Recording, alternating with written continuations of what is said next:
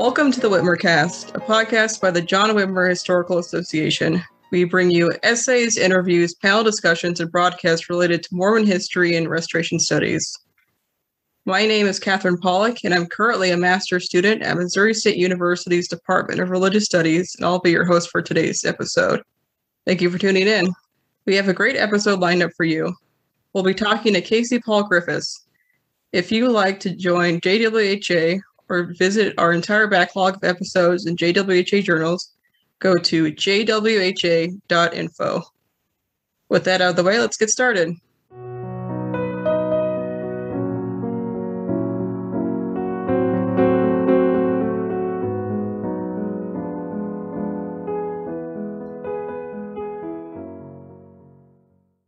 Today, I have the pleasure to be joined by Casey Paul Griffiths. He is a professor of church history and doctrine at Brigham Young University.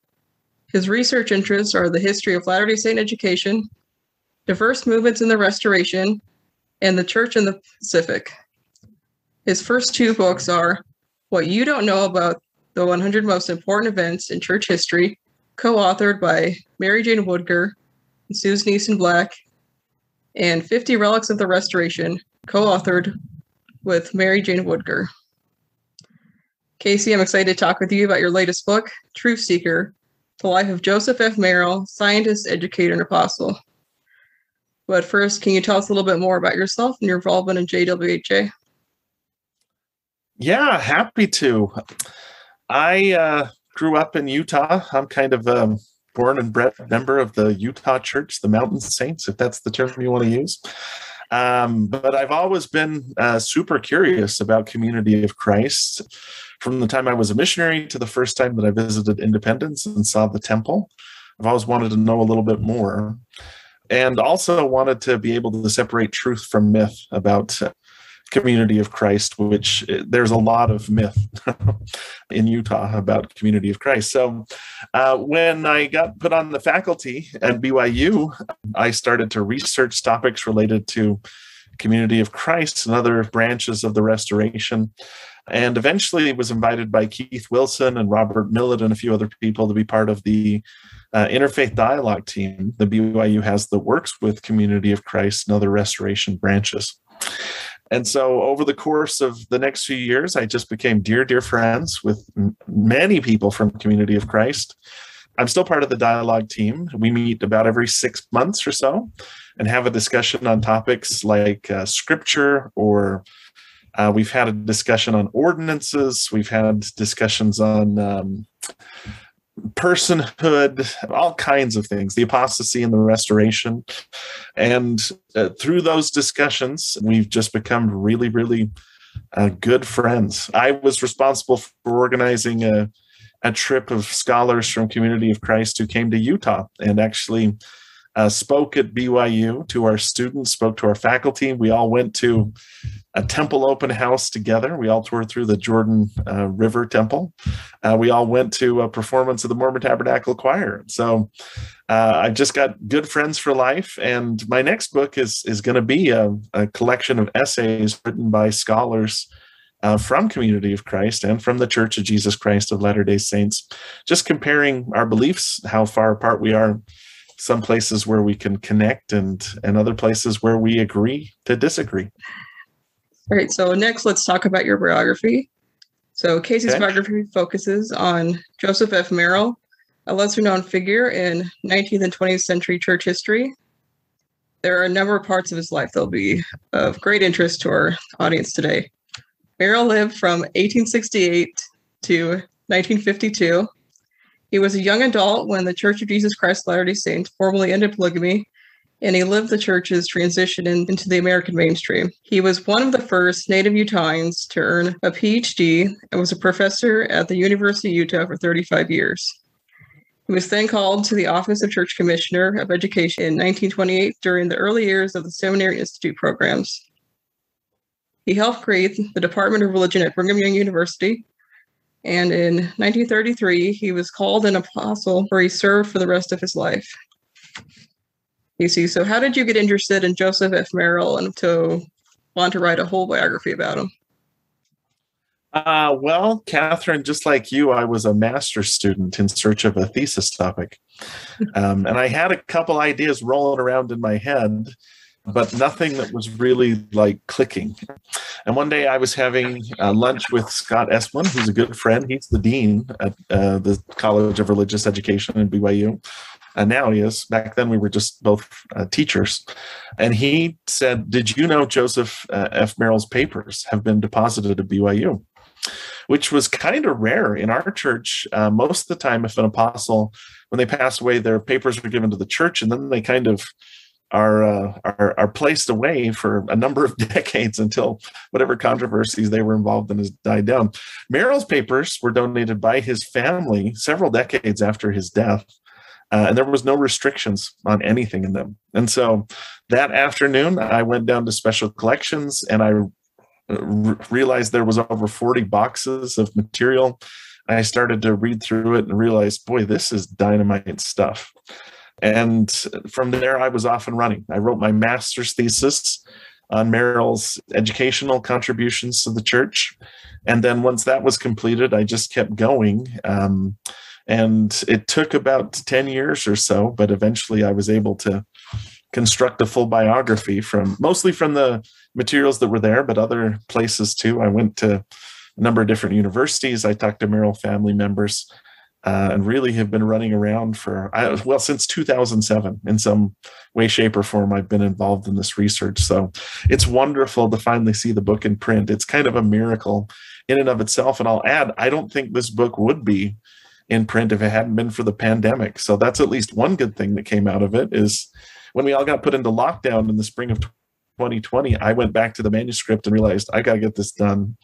And so with all the spare time I had, I shaped it up, I edited it, I submitted it to my publisher, and here it is. It's a miracle. Now, Joseph Merrill was an apostle who was the son of an apostle. His father was Merrill, who was a stake president of the Logan Temple before becoming an apostle. And his mother was Marina, and that was Mariner's fourth wife, and Joseph was the first child. Can you tell us what his growing up years were like?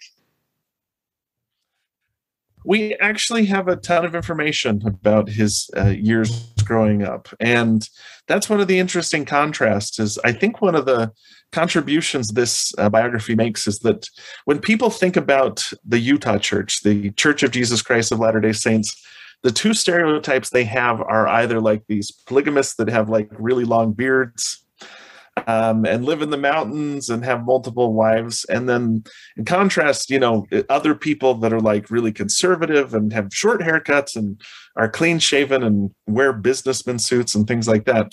And Joseph Merrill's life bridges the gap between those two eras. His dad has 8 wives and lives with them all in and around the Richmond area.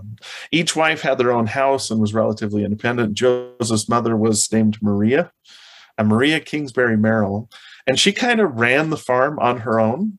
Mariner provided financial and emotional support, but he was also constantly moving from home to home to make sure that every one of his families were okay. And I think that had a big impact on Joseph and the way he saw women and what they were capable of, what they could do. I think his mother was a big inspiration to him because she was so independent in her life that he sort of sought out women that were independent and strong and smart and capable the rest of his life too. As to plural marriage, we don't talk about it a lot in the church today, but Joseph really thought it was a great family arrangement. Like he didn't feel like he was neglected or that his mom was neglected. In fact, I found a letter later on in his life where someone asked about plural marriage, and he basically said, "I'm glad I wasn't asked to practice it, but when I was a child, it felt like a great family arrangement." Mariner took care of his families and made sure that his kids got education.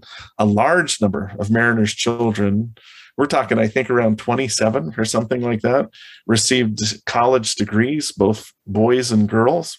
And the Merrill family produced a fair number of PhDs. In fact, Joseph Merrill was the first native Utahn to get a PhD.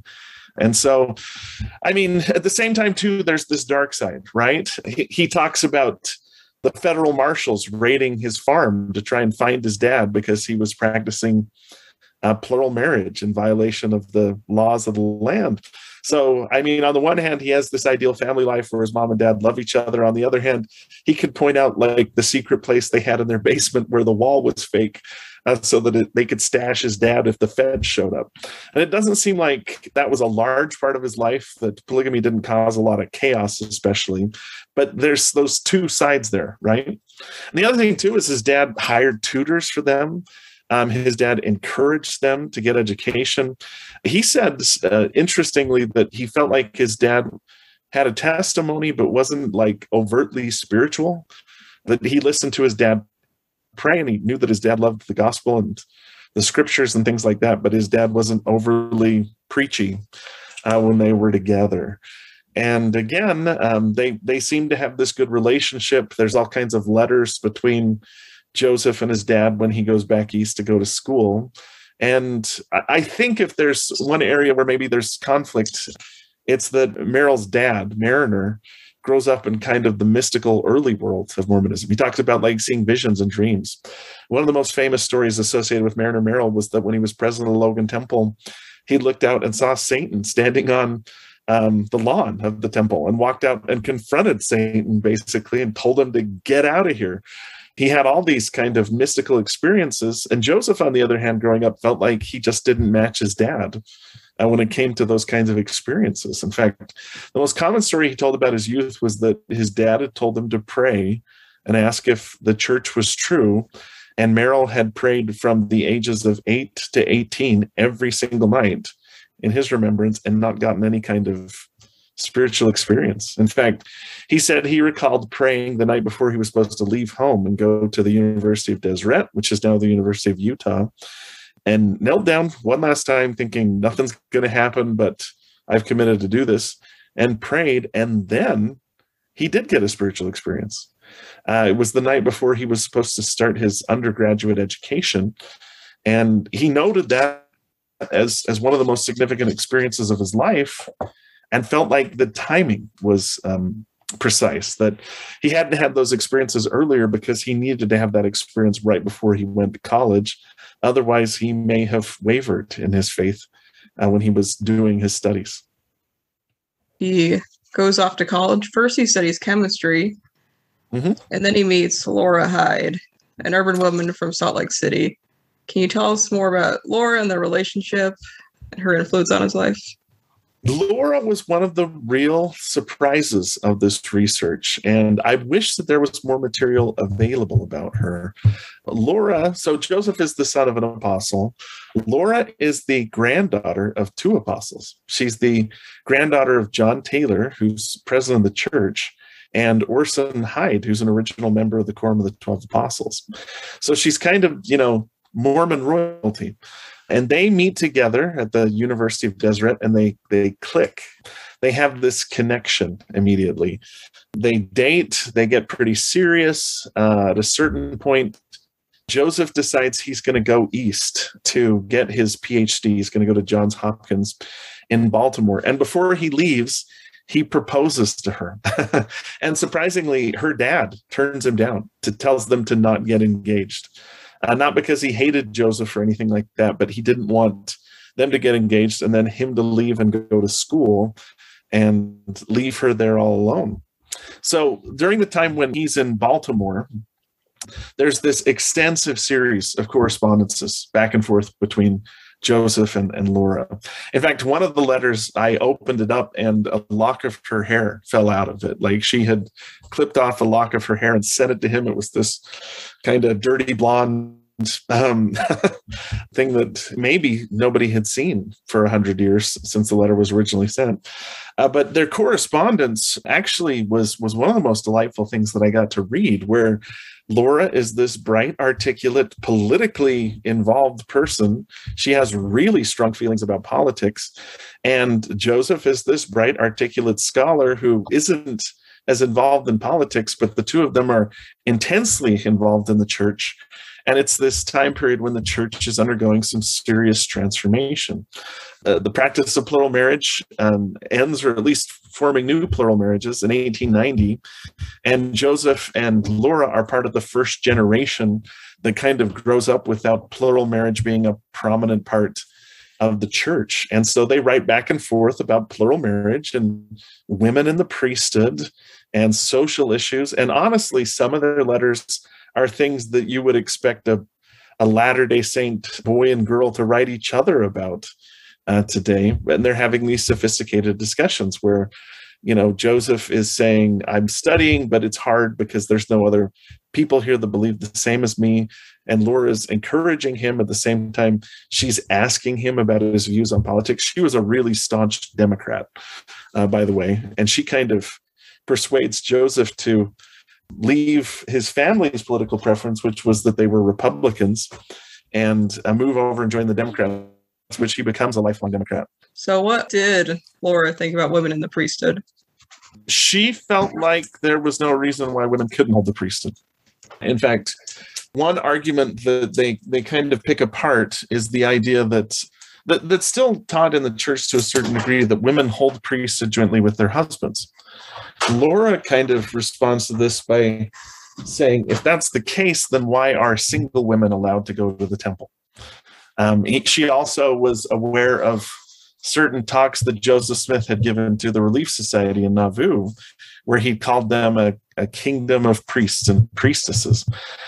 She was aware that the temple liturgy, which still exists in the church, uses phrases like priests and priestesses to describe it. So she didn't really feel like marriage was necessary for a woman to say that they held and exercised priesthood authority. And like I said, these are views that and topics we're still having discussions over in the church. So, and it seems like Joseph wasn't necessarily opposed to it or anything like that. He was supportive of her. He was supportive of her ideals and the things that she was involved in. It feels like they were both very, very involved Latter-day Saints too. But when it came to the question of women in the priesthood, they weren't discussing anything that should change in the church. They were trying to discuss what was already happening in the church, like the language used in the temple ceremonies, and what those implications were for men and women in the church.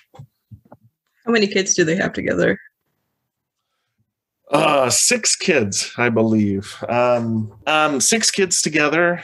That's one of the sad things, is they have this brilliant correspondence the first 2 years that he comes home to Utah and he marries Laura, and then she goes back to Johns Hopkins with him. And from there, the correspondence kind of disappears. In fact, for the next 20 years, they're a married couple, and married couples didn't write each other very much. So actually, their long-distance relationship was great for historians, but the sources we have for Laura kind of drop off after those first 2 years of his graduate education. And other than she's head of the Daughters of the Utah Pioneers, I looked through newspapers in Salt Lake, and Laura was incredibly active in inviting prominent scholars, inviting Native American leaders, inviting all kinds of people to lecture at their home. She actually gives a lecture in the Logan Temple right after they get married. But Laura gets cancer and dies in 1917. And so she kind of has what happens to a lot of men and women that start young families. They have a lot of documents early on in their life when they're single and they're corresponding with people. And then they get really busy raising children and they don't produce very many documents. There's not a lot of documents from Joseph from this period either. And then before Laura had a chance to get older and start to write her life story, or start corresponding extensively again, she passed away. She died in 1917 of cancer. While they were a couple together, Joseph Merrill, so he gets a PhD in physics from Johns Hopkins, and then he goes on to be a professor at the University of Utah, and he does a lot to help the college. Can you describe Merrill's accomplishments with that, or did he have any struggles while as a teacher there? He had a great experience. The University of Utah was founded by Brigham Young. Like I mentioned earlier, it was originally called the University of Deseret.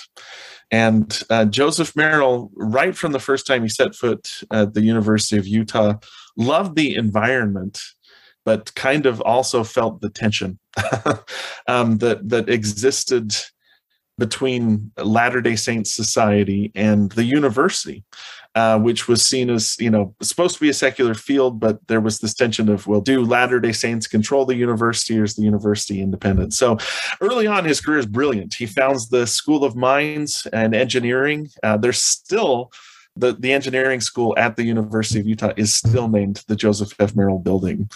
And everybody loves him. It seems like he's on the rise. Joseph's uncle, Joseph Kingsbury, who was the president of the University of Utah. And it seems like Joseph was his right-hand man and really kind of his pick to head the university after Kingsbury was ready to retire. So for the first couple of years, his rise is meteoric. Like, everything he does turns out great. The School of Mines expands. He becomes influential in Utah politics, even thinks about running for state senate and things like that. And then around 1915, after he's been at the university for 15 years or so, he has some real bad setbacks, starting with a major controversy where Kingsbury just out and out fired several professors. We don't know, well, we know a lot about it, but the headline that was given was because they were in conflict with the church or something like that, which is weird because Joseph Kingsbury was born in the church, but not really ever an active church member. But this controversy kind of blew up. Even John Dewey from the University of Chicago got involved, and Kingsbury basically loses his position as president of the university. And when he goes down, he sort of takes away the momentum that Joseph Merrill had to become the president of the university. At the same time, too, when all this controversy is happening, it's the same time that Laura gets sick. And so Joseph kind of has to withdraw a little bit from the involvement at the university because he's taking care of his wife. He has 6 kids ranging from teenagers to just infants at home, and has to help with them too. And in spite of all that he can do and all of his faith and science, Laura passes away. Then there's another also named Joseph Merrill, dies during the Spanish influenza of 1918. So in the span of just 3 or 4 years, he loses his prestige at the university. He loses his wife, who's his closest friend. He loses his oldest son, and he is just sort of reeling from it. But I will say his work at the university is super important because he sees himself as both a believer and a scholar, and thinks that he can bridge the gap between the two. One of the quotes that he shares at the university is, he said something like, "The Gentiles regarded us as a Mormon institution. The Mormons looked upon us as an infidel factory. Hence, we did not enjoy the whole support of either faction. We found ourselves between the devil and the deep blue sea." In fact, that was originally the name of the book, The Devil in the Deep Blue Sea, because a lot of his life was him trying to navigate the world of faith and the world of science. That Merrill stayed a faithful, active church member his entire life, but was also a prominent scientist. And there were then, and still are, some people today that feel like those two worlds are irreconcilable. But he really felt like they were the same thing, that all he was doing was seeking the truth, whether it was in the field of religion or whether it was in fields of science. So after Laura passes away from cancer, Joseph Merrill marries again to Millie, an immigrant convert to the church. What was his second marriage like, and what was her influence on him? His second marriage was a marked contrast to his first marriage. They were both happy marriages, but where Laura was kind of like Latter-day Saint royalty, Millie, whose name was Emily, everybody just called her Millie, Millie was a convert to the church. In fact, I looked in the records and found that Millie was literally baptized the day before they got married to each other. And so where Laura grows up in the church and is known by everybody and kind of has this, outgoing personality, Millie is shy and reserved and knows practically nothing about Latter-day Saint culture. She's a Lutheran from Minnesota that converted to the church. And so for the first couple of years, it does seem like they had sort of a rocky start to their marriage. There's a place in his journal where he notes like how stubborn she is and how set in her ways she could be, and what a challenge that was. And there were days too when he wrote about how much he missed his first wife, how much he missed Laura, and how suited they were to each other. But it was interesting because, I mean, he's married to both of them for about the same period of time. He and Millie start out rocky, but then kind of grow together, when he gets called as a mission president, which I can't think of a more immersing experience in Latter-day Saint culture than being a mission president's wife. They both go to Europe together. He serves as the European mission president, and she keeps a journal there. And, she always talks about how much she hates public speaking and hates talking in public, but she does kind of grow into this role and becomes more and more kind of involved in understanding of Latter-day Saint culture, becomes more fluent in the language of Latter-day Saint culture. And unfortunately, she dies suddenly in 1940. That's about 22 years or so after they get married. And it's devastating to him. Like when he loses Millie, it's just as serious a blow as it is when he loses Laura. But where he and Laura kind of clicked immediately and always had this really involved marriage, it did take time for him and Millie to kind of grow together, and through their shared experience, learn to accept each other and build a happy marriage too. They never have any children together either, because I think Millie is a little bit older when they get married. She might have been past her childbearing years. But I did talk to family members too that knew Millie, and everybody said they loved her, that they called her Aunt Millie because it was hard for them to acknowledge that their mom had been replaced. And actually, aunt is like an old polygamous term. You'd call, your dad's other wife your aunt. So they may have borrowed that from that. But they all got along with her and liked her. Felt like, for the younger children, she kind of became their mom and took care of them. And even though she wasn't Millie was a great support to him and dearly loved by him. In fact, one of the interesting things about this biography was the role of women in his life. Like, it starts out with his wife, Laura, and then his wife, Millie, after Laura passes away. And then after Millie dies, the most important woman in his life is his daughter, Laura, who's named after his first wife, who he spends the final years of his life with, and unfortunately, who also dies of cancer. The second Laura dies of the same cancer that the first Laura dies from. And once again, at the end of his life, Joseph Merrill is forced to watch a woman named Laura that he dearly loves just kind of fight bravely this disease, but eventually succumb to it. Now, Joseph Merrill had a big influence on Latter-day Saint education. So before I ask this question, for anybody who doesn't know, what is a seminary and what is an institute of Latter-day Saints? Yeah. So seminaries exist in the Intermountain West, most prominently in Utah and Idaho, but there's seminaries in Wyoming, a smattering in Washington and Oregon, some in Arizona, even some in Nevada. Seminary is basically theological education for teenagers. It exists everywhere in the church in one form or other. There's early morning seminary, which takes place before school, some that takes place after. There's online seminary. But in areas like this, where there's a prominent number of Latter-day Saints, release time seminary is the main thing. I was a release time seminary teacher. It was my full-time job. And basically what happens is next to a public high school, there's a seminary building that is owned by the church. For one period, students are released from school and allowed to walk over to the seminary building. And there they receive instruction in the scriptures, in the Restoration scriptures. They don't get school credit for it, so it's a little bit of a sacrifice for them. But Merrill starts this system.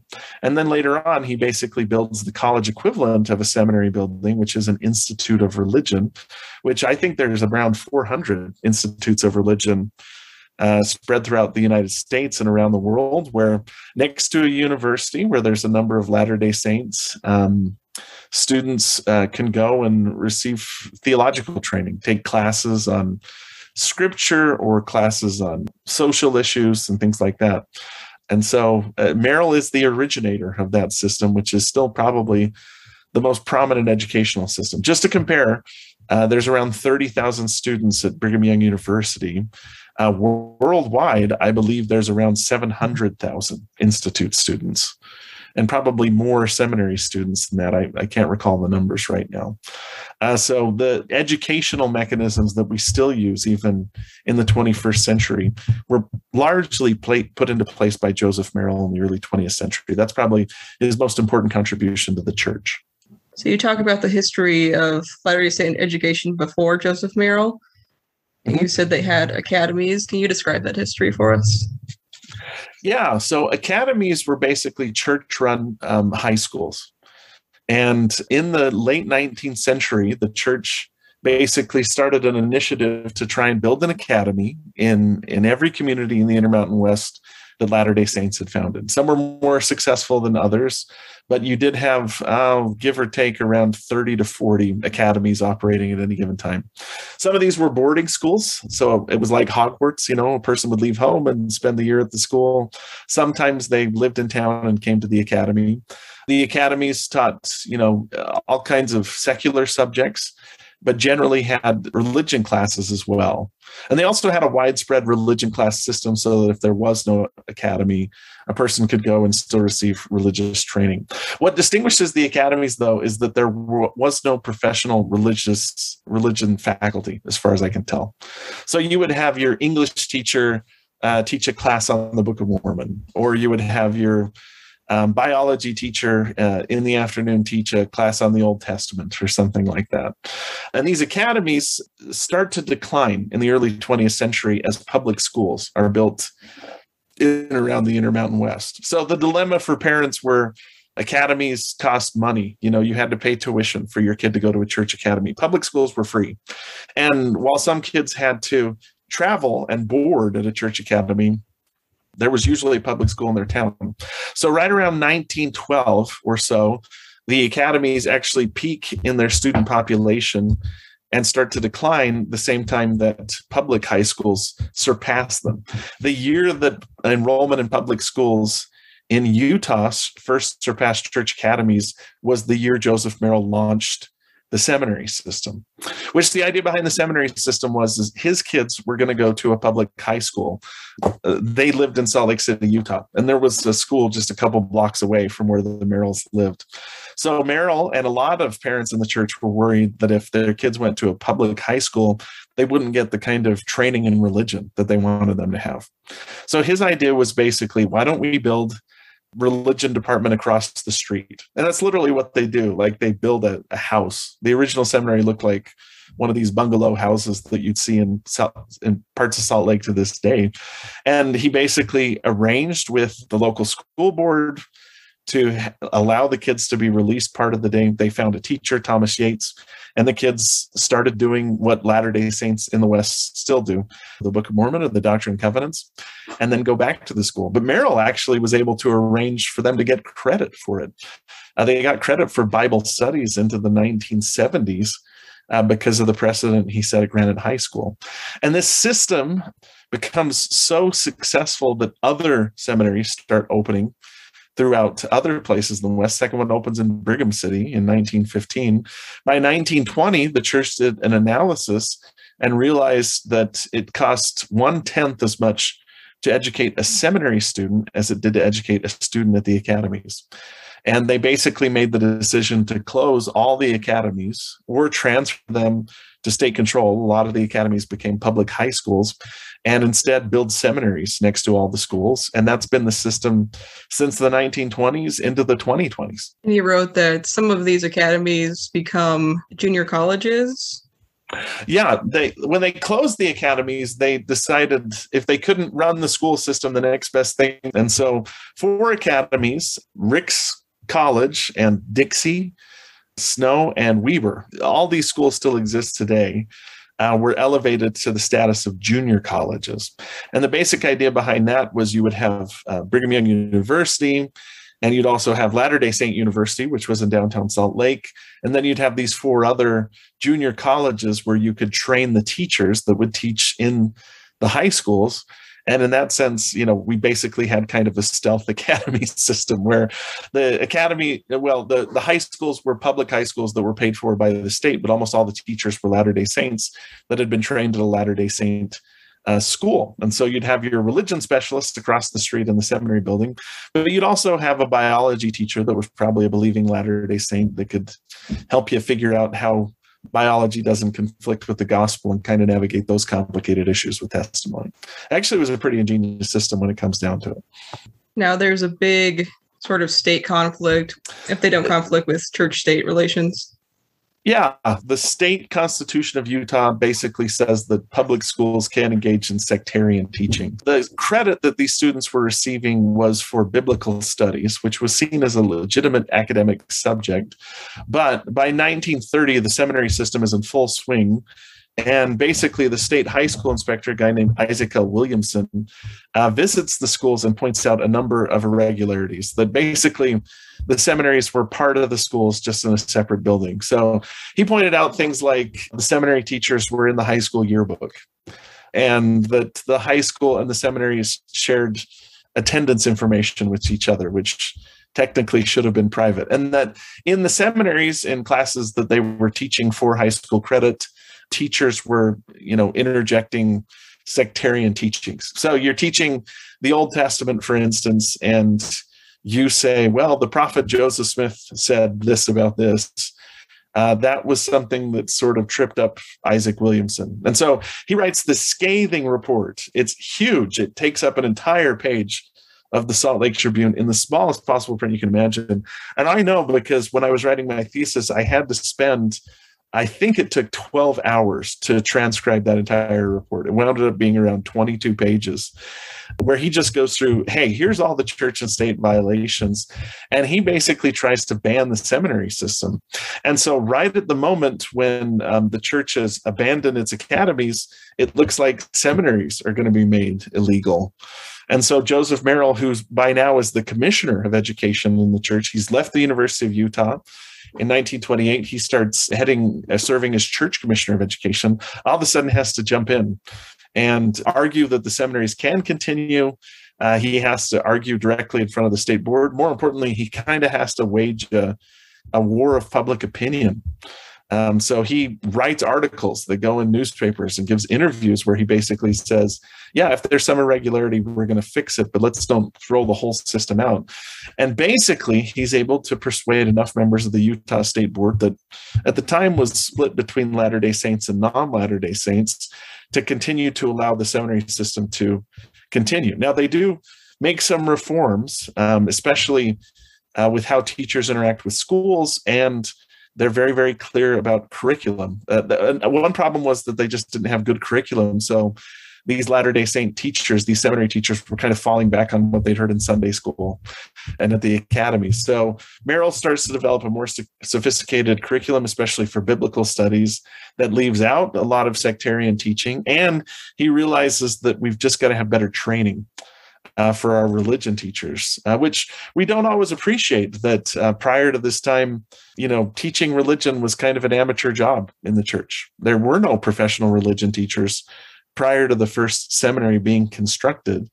And in a church where, your bishop or your stake president or your local ecclesiastical leader is also going to be a mechanic or a lawyer or a doctor, what's the role of a professional religion scholar? In fact, there's still sometimes tension in the church today over what the role of religious scholars is in a church that's led by lay clergy. The prophet of the church right now, Russell M. Nilsson, is a heart surgeon. How does a guy like me fit into a church that's led by a prophet or apostle? It's kind of that whole fishermen versus Pharisees dichotomy that you see in the New Testament, where, do we go with the Pharisees who were learned and know the law, or do we go with guys like Peter that were called to preach the gospel? And I realize in this analogy, I'm a Pharisee, but I'm okay with it. There were good Pharisees too. I mean, Paul was a Pharisee, so I'm fine. I found it really interesting how BYU's Department of Religion was connected to this time when they were trying to build up the seminaries. Can you describe that? Yeah, so the crisis where the seminaries are almost banned, that happens in 1930, sort of leads Merrill to realize we've got to have better training. And so Merrill starts to find a way to train religion teachers better. And he noticed that at BYU, which is the church's primary institution of higher education, there was no religion department. I mean, there was, but it was one guy. It was George Brimhall, who was the former president of BYU. And other than that, there were no professional religion scholars. They were following the academy model where a person taught religion part-time, but was really an expert in a different subject. Merrill felt like there was something valuable in having experts in religion at the university. The primary thing he was looking for was people that would get expertise in religious studies so that they could train seminary teachers. And so during the early 1930s, he starts trying to find a divinity school that will interact with them, but Latter-day Saints are still thought of as polygamists. They're persona non grata at a lot of universities. In fact, the only one he could find that would interact with them really was the University of Chicago, which is this really liberal school, but has some really gifted scholars, Edwin Goodspeed and a couple other people. And they start bringing these people out to BYU to train all the seminary teachers, and the seminary teachers just eat it up. They love it. So Merrill decides, well, why don't we grow some scholars from our own crop? So he recruits a number of prominent teachers and sends them to the University of Chicago to obtain training in religion, whether it's ancient scripture, whether it's church history, and starts it with the idea that there's going to be a department of religion at BYU that not only teaches students, but also can teach and train seminary teachers so that they're not relying on, what they learned in Sunday school, so that they're up to date. Merrill just had immense faith in education and saw having professional scholars of religion as a major asset to the church. And I think, I hope, the last 90 years since he started this experiment have proved him correct. So they call this episode the Chicago Experiment. How many Latter-day Saints get PhDs from the university there? I've identified about 13 students that went to the University of Chicago. Now, this is a drop in the bucket because there have been people like Merrill for decades that have been going east. In fact, Thomas Simpson's written a great book on Latter-day Saints at Eastern universities. He'd be a great guest for your podcast. But there were about 13 that went there, and I think of the 13 that went, about 4 or 5 got their PhDs. Among these are some big names like Sidney Sperry, who is practically seen as the father of the religion department where I teach. T. Edgar Lyon, becomes the head of the Institute of Religion at the University of Utah and really does a ton for church history. A lot of Nauvoo Restoration Inc. that restored a lot of Nauvoo today was started by T. Edgar Lyon. Other people like Russell Swenson becomes an expert in Christian history. Darrell Chase later on becomes president of Utah State University. Wes Lloyd becomes dean of students at Brigham Young University. All these people become really influential in the church, but they also have to kind of fight their way through that devil in the deep blue sea dichotomy, right? Where this guy has a PhD in religion, so does he know more about the Bible than the apostles and prophets do? And for the first little while after they come back, I think some of them were shocked at how much resistance they met to sort of try and professionalize religious studies. For instance, George Tanner was one of the guys that went to Chicago. He gets brought back and made the head of the Moscow Institute in Moscow, Idaho. He writes his thesis on the history of the Word of Wisdom, on Latter-day Saint health practices. And one of the things that Tanner writes is that Joseph Smith and others were probably informed of temperance movements at their time and health movements that said that, consumption of alcohol was a bad idea and things like that. And so Tanner wasn't writing anything that would be seen as offensive or faith destroying today. He was just basically contextualizing Joseph Smith and where the word of wisdom would have come as a revelation. But a lot of people were offended that basically Tanner was saying that Joseph Smith was influenced by outside forces. Tanner said specifically that some people were offended by the idea that Joseph Smith would have been influenced by the context he was in, that they wanted the word of wisdom to be something that just came out of thin air and was sort of a bolt of lightning.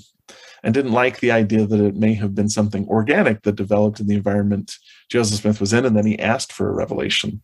So I don't think any of these guys ever left the church, but sometimes it was difficult for them to negotiate church culture, especially being an academic in religious studies in a church at a time when there wasn't very many people with that kind of training and background. And I should add, too, then some of them came back from Chicago and went from, the highest discourse of religion to teaching teenagers again. Like Daryl Chase wrote a letter where he said, "God of my fathers, why am I so cursed?" to teach teenagers. So for some of them, it was hard to kind of adapt from the university to go back to teaching high school students. But most of them eventually wound up teaching college students and made some major impact there. Now, Joseph Merrill, he's the church commissioner for education for a while, but then he becomes an apostle after a couple of years. Can you give us a highlight of some of the things he did while he was an apostle? Yeah, so he serves as church commissioner for 5 years, from 1928 to 33. Then he gets made a member of the Quorum of the 12, and he's immediately sent to the European Mission, which is based in London, which is it's a tough assignment. The pattern is that they generally sent the newest and kind of most articulate apostles to the European Mission. So James E. Talmage is president of the European Mission. Joseph Merrill replaces Richard R. Lyman, who's also seen as a real heavy hitter. He's a fellow professor from the University of Utah.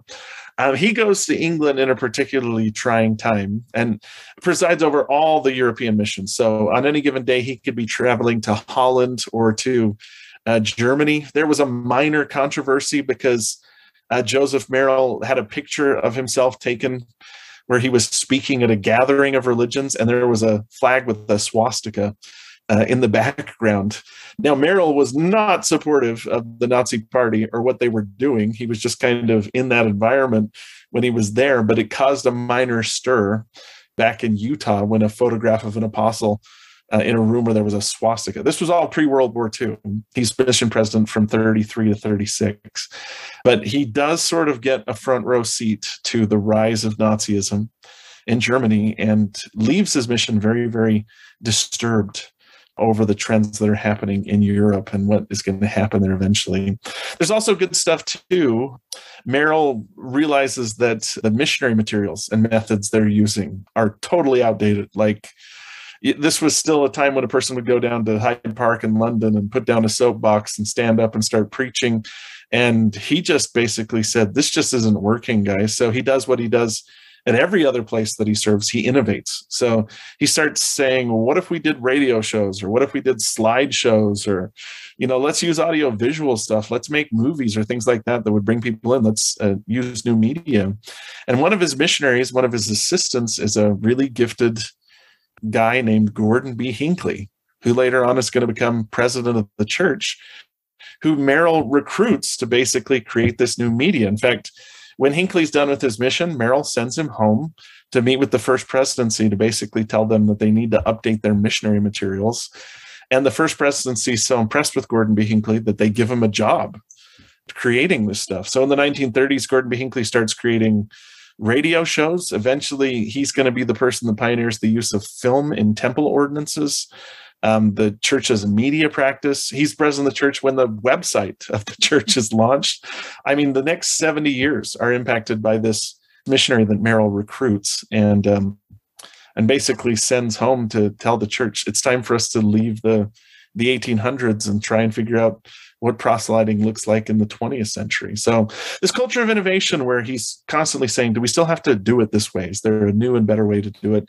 Is a theme in his educational practices and also in his ecclesiastical practices. In fact, as an apostle, that's probably the best innovation that he's responsible for, to tell the church it's time to start using new ways to reach people. The old stand on the soapbox and preach in the park thing just wasn't working. And so the new missionary initiatives that he helps launch really do kind of propel the church into the 20th century and help us have this sustained period of growth that comes in the latter part of the 20th century. The title of your book comes from Joseph Merrill's, it's like a series of lectures put together, The Truth Seeker and Mormonism. As a scientist, what was his understanding of how science and religion kind of fit together? What did you gain from that?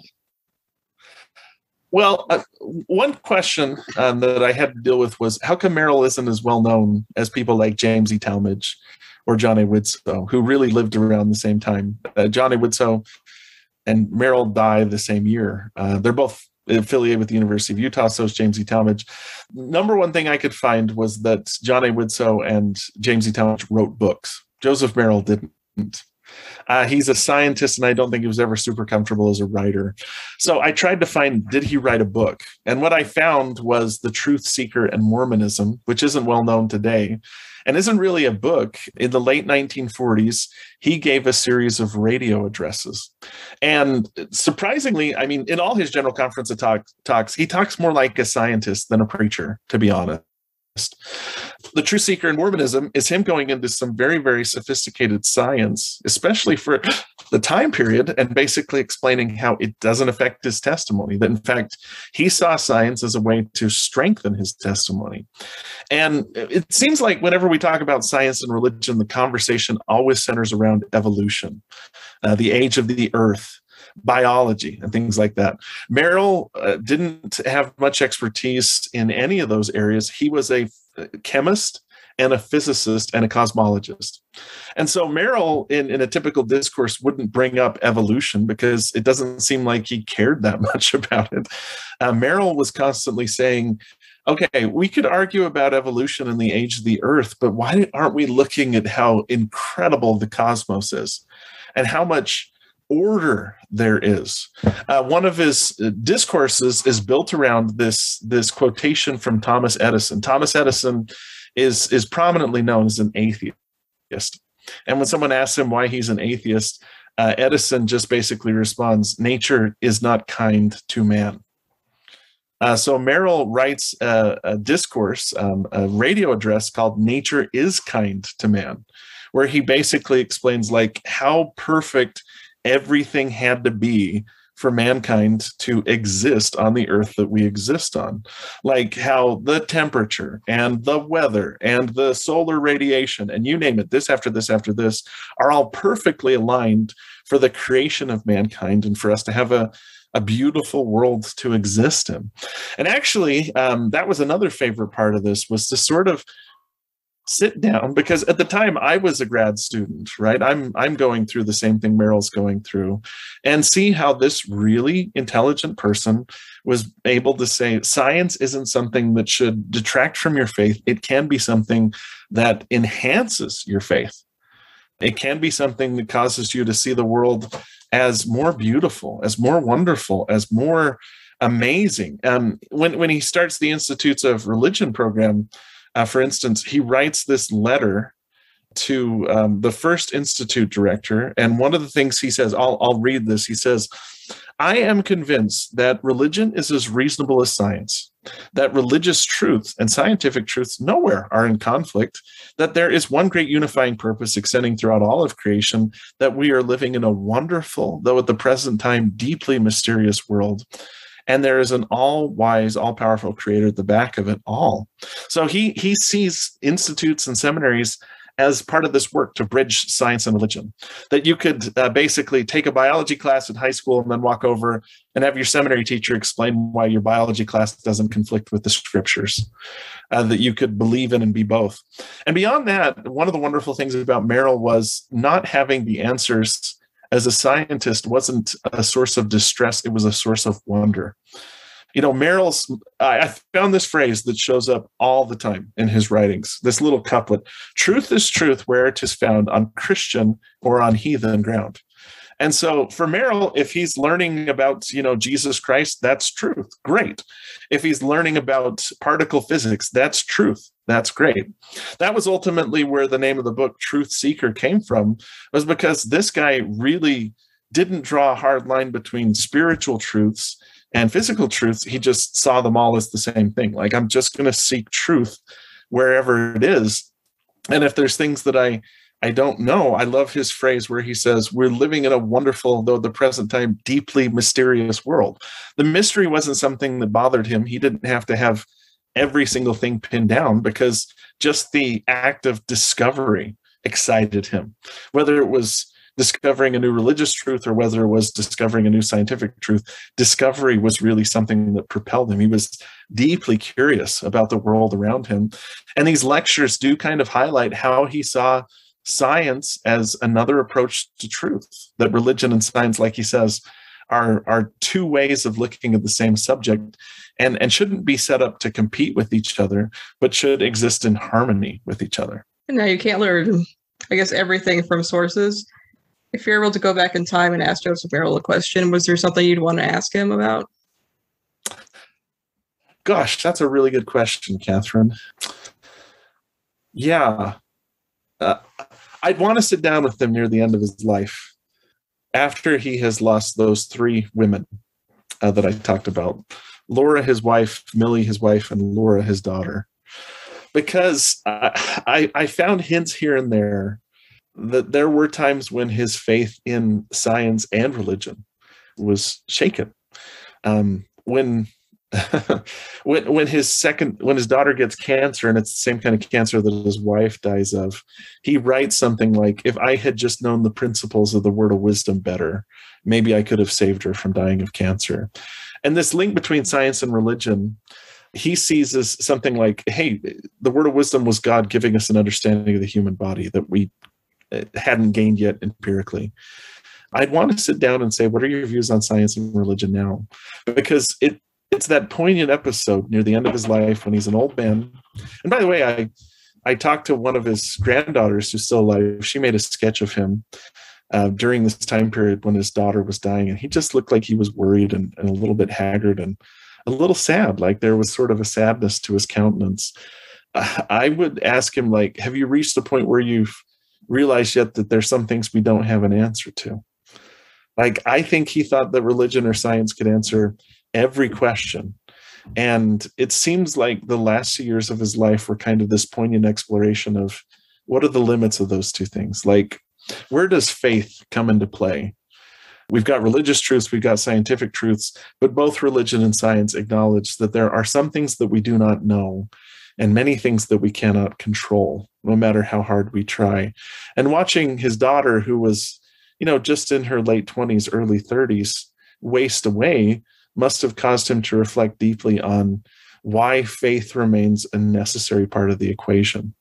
That whether you believe in science or religion, or you believe in them both, like he did with all of his heart, there has to be a moment where you are willing to say, I don't know why this is happening and I can't control it, so thy will be done. I'd love to talk to him about the last few years of his life. Now my mind's going crazy. I can think of a ton of other things I'd love to talk to him about too. Some to just fill in historiographical gaps, and some to just get his feelings or opinion on things. In a lot of ways, my study of him and his letters, his correspondence, his writings, he's been a mentor to me, helped me through some difficult moments where my faith was maybe weak, and helped me sort of have a guide to understand that you can be a well-educated person, which I'd like to think I am, and also be a person of faith, that those two worlds can coexist in one mind and exist peacefully and harmoniously. So we're coming close to the end of our time. So I just wanted to ask, what is next for Casey Paul Griffiths? Well, the next big thing, Andrew Bolton, who I think a lot of your listeners will know, and I have been editing, I mentioned this earlier, a collection of essays from scholars in Community of Christ and scholars in the Church of Jesus Christ of Latter-day Saints. And this might be the first joint publishing venture between Community of Christ and the Church of Jesus Christ of Latter-day Saints. And so as we speak, right up until the moment I jumped onto the Zoom call with you, I got those back from our reviewers, and I'm editing them.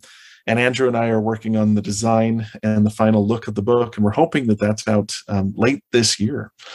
And so just building bridges between all faiths, but especially between those faiths that belong to the Restoration family is how that's my next big project lined up. And I see that as, an important part of my work. I want to bring the family back together because there's so much good that I've seen on every side of everything. And we we are family and we need to act like family. Well, Casey, thank you so much for joining us today. I've learned so much from you and from this book, and I am so excited for this next book.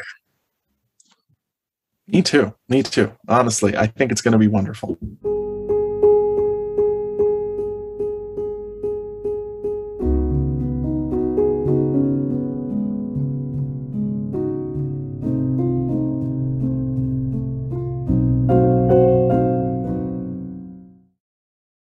We want to thank you for tuning into the Whitmer Cast. This podcast is produced with the help of Bryce Blankenagel, Catherine Pollock, Jill Brim, Joe Geisner, Catherine Hill, and Rachel Killebrew. John Whitmer Historical Association is an educational nonprofit institution with Krista McKay as our president.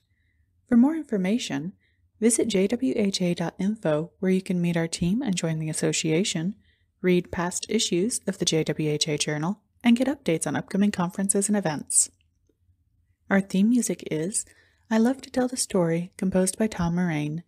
This podcast is a production of the John Whitmer Historical Association, copyright October 2021, all rights reserved.